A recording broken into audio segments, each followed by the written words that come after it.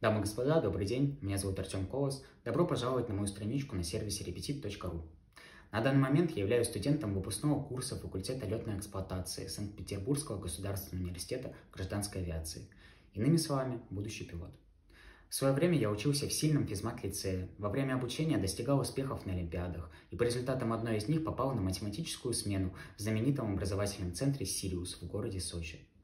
Я окончил школу с золотой медалью и по результатам ЕГЭ набрал 100 баллов по профильной математике, 100 баллов по русскому языку и 92 балла по физике.